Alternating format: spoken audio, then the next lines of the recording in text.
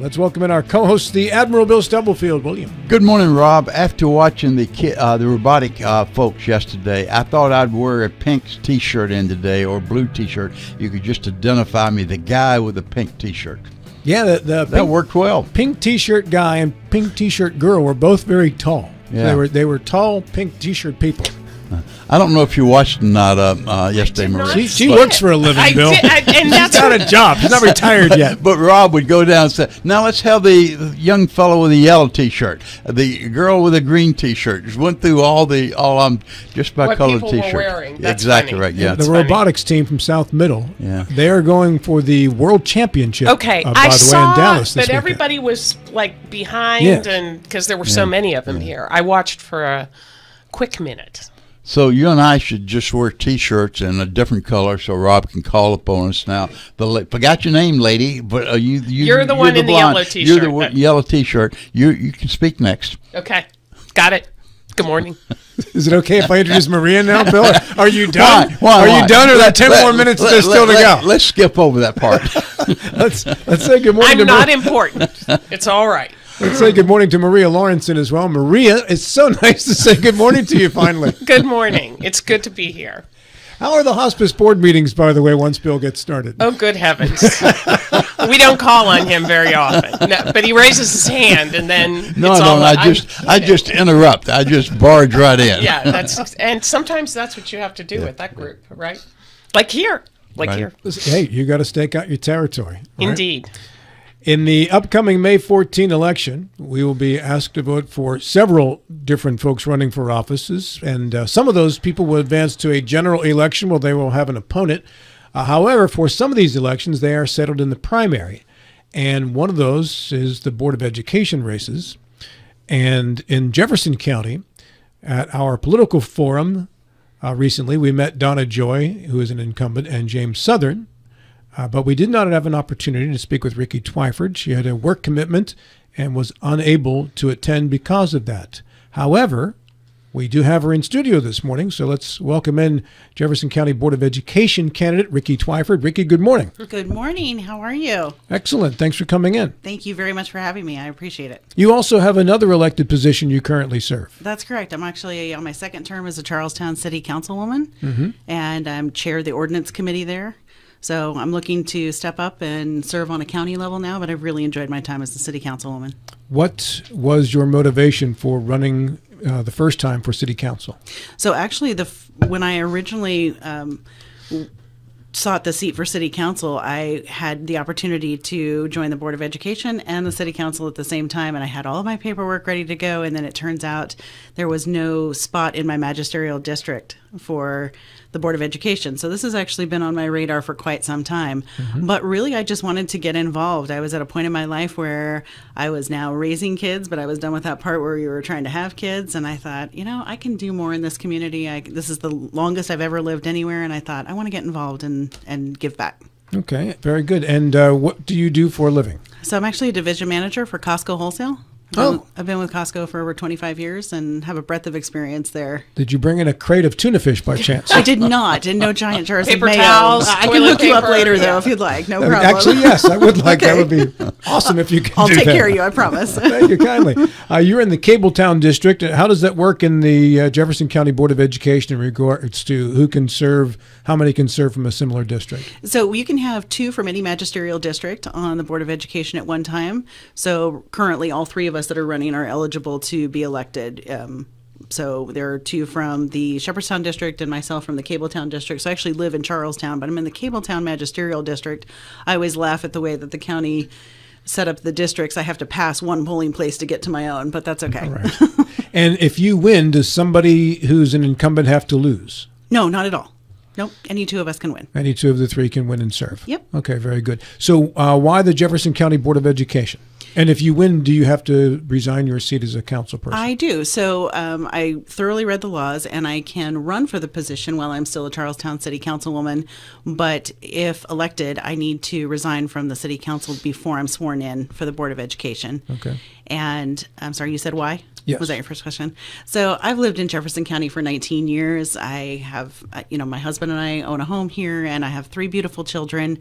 And they're all in the Jefferson County school system. So I'm actually on the local school improvement council for 3, soon to be 4 of our schools. So I'm very involved, and I would always present to the Board of Education on those local school improvement councils.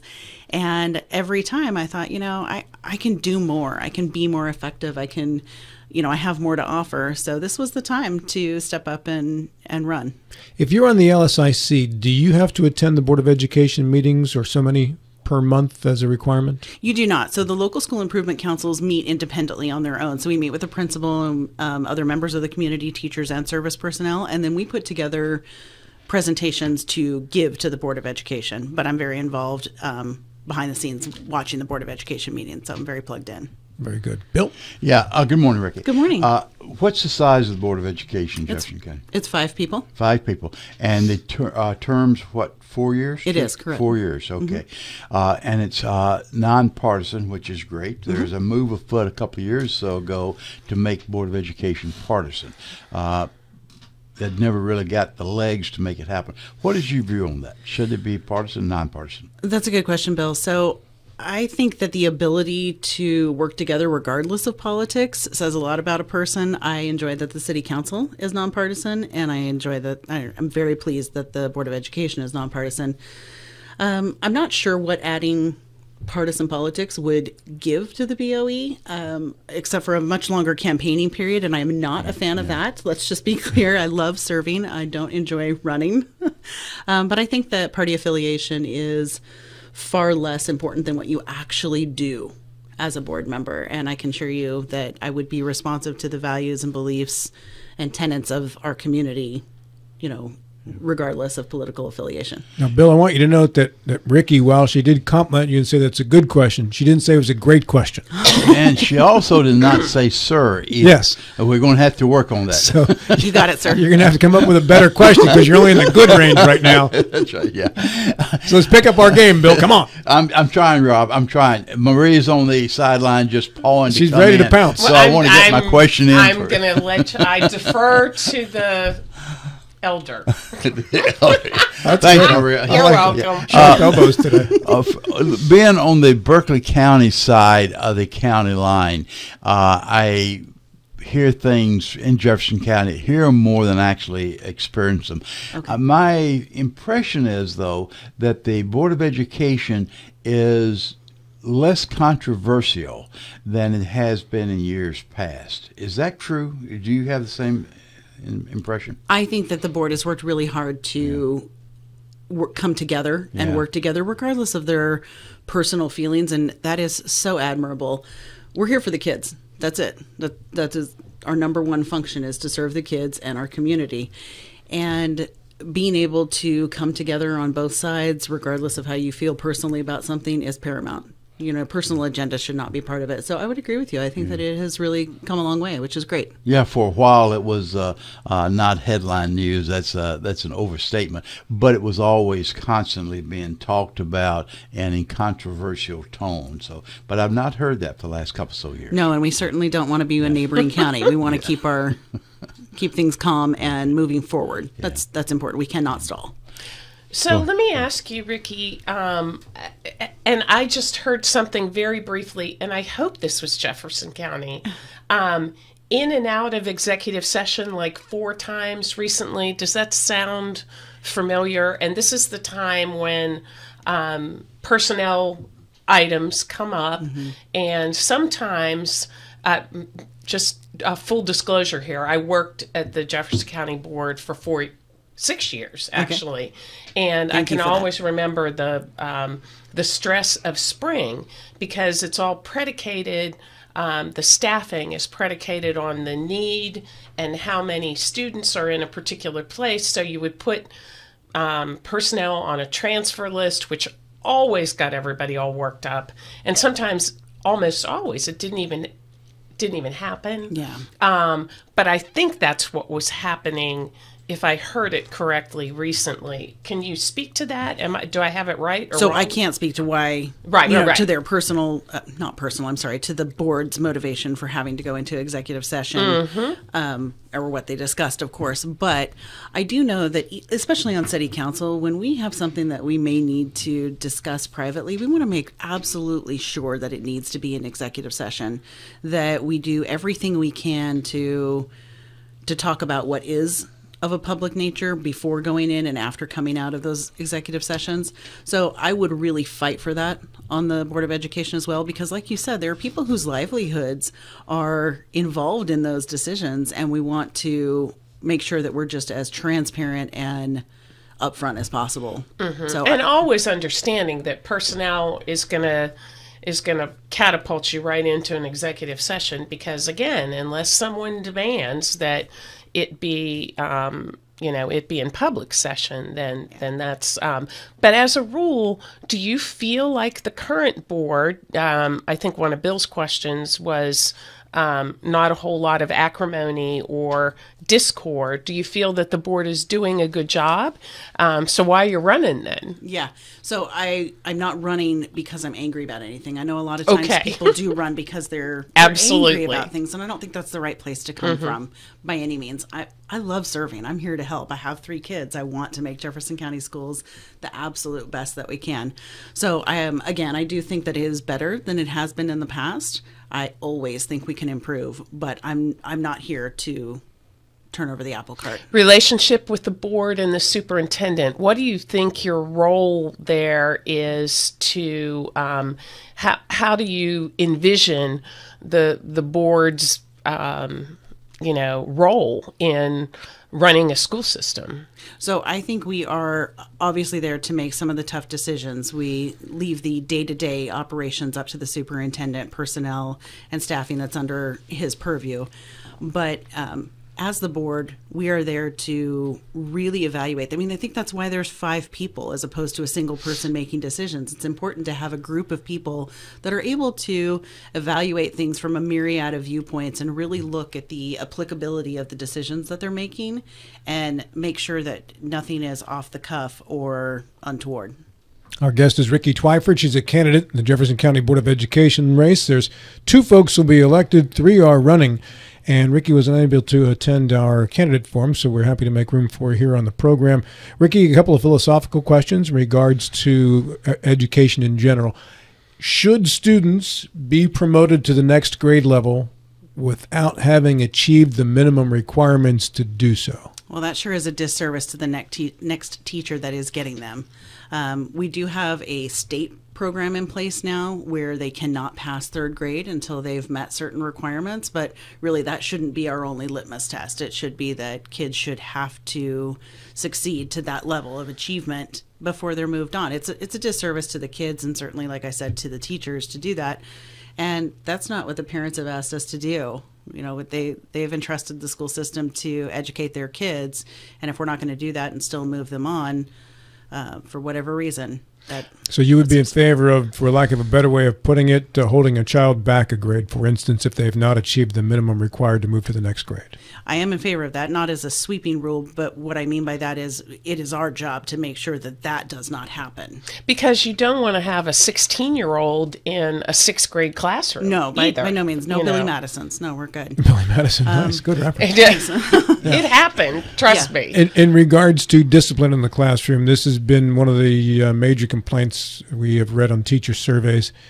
The lack of control in the classroom, lack of options for a teacher who's in that situation, and the lack of support the teacher is getting from the administration and the parents in regards to disciplinary situations. Right. What can the Jefferson County Board of Education do to improve that scenario? Okay, so last year I was fortunate to be on a parent senate liaison. I was the liaison for a parent senate committee where we really looked at discipline as a whole. And so we looked at some of the things that other entities are doing, and we came up with a list of like alternative discipline things. Not to say that it was I mean, they gave us options. So you say, if this is the type of infraction, then here are a few choices that we can do for discipline. And what that did was not only give administrators and teachers the ability to have a say in how they handle that kid, because every child is different, but then also we were able to say to the parent of, let's say, the victim, we took one of these actions. It's private information, but we were able to handle the situation in this way and have that be all transparent. Here's the book of how we discipline. Here's what we do. And we did one of these things. So when you spoke to support, man, that is so important. These teachers and administrators need to know that if we put a program in place, that we have their back. Absolutely. Because nobody wants to be in a position where they are telling a child, or in my private line of work, a member, let's say at Costco, hey, this is the rule, and then somebody comes in and negates that. You have to have backup.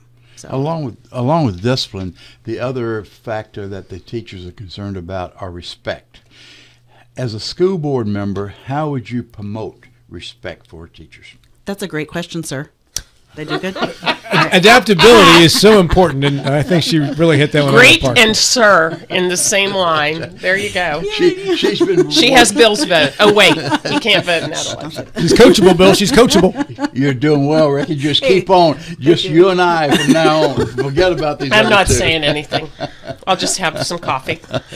Well, thank you very much.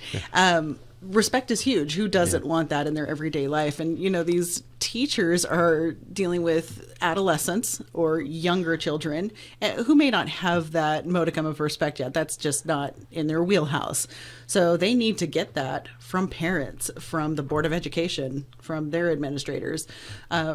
So like I said, respect is just huge. We need to be able to show appreciation. We need to be able to say... Excuse me. I agree. We need to do that. The question is how. How to show the respect? Yeah. As a school board member, what can you do, you and your fellow members can do to promote both discipline and respect in the classroom? Okay. I think part of it is getting out there, boots on the ground.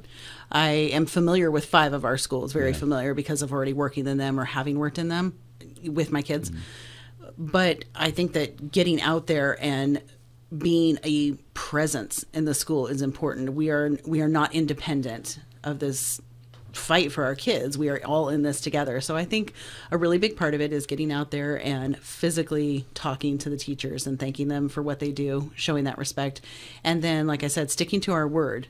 So I think more than anything with the discipline part is when there is an issue, we need to be able to say, we set these rules in place, this is what we said we were going to do, and this is what we're going to do. My understanding is there is a very lengthy appeal process, and it's cyclical. It just keeps turning over, and that has got to be frustrating for our teachers, that they want to take action when there's a problem, and their hands are kind of tied. Yeah.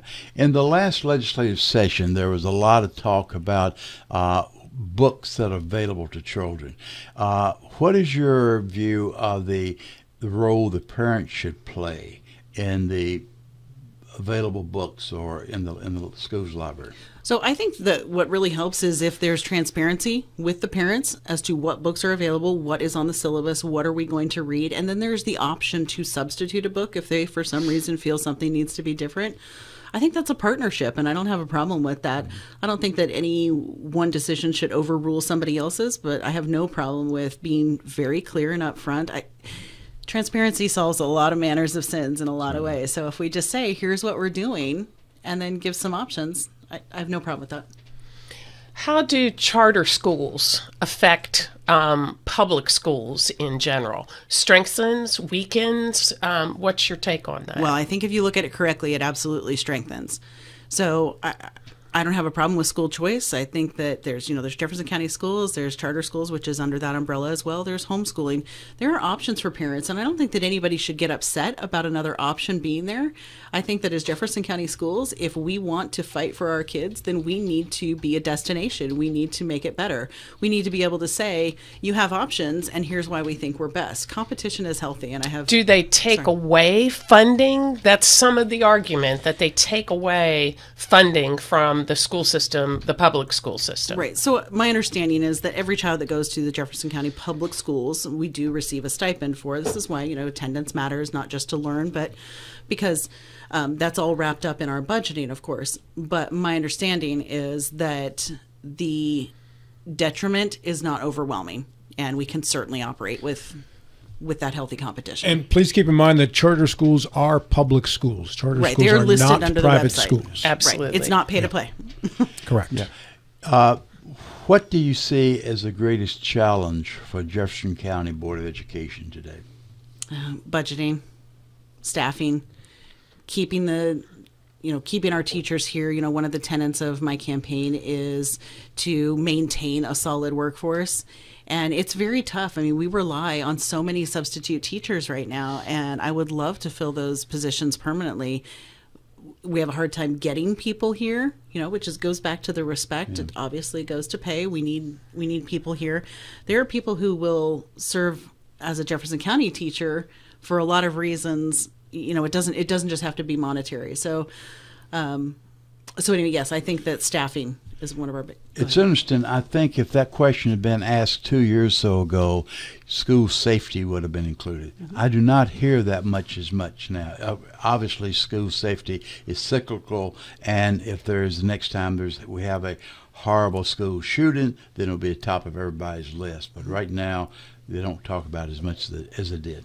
Yeah, so I actually do safety for a living in my private job. That's what I'm a division manager for. So one of the things I did recently when I was in leadership West Virginia is I reached out to one of the other people that was in my class, and she actually handles safety for our schools. They have a federal grant that they are able to offer West Virginia schools face recognition cameras at no cost. So I've actually already connected her with Nicole Reed from Charlestown Middle School, because I think it's something that we should look into, especially if it's at no cost to us. So safety is one of my other tenants. It's like I paid you to ask, Bill.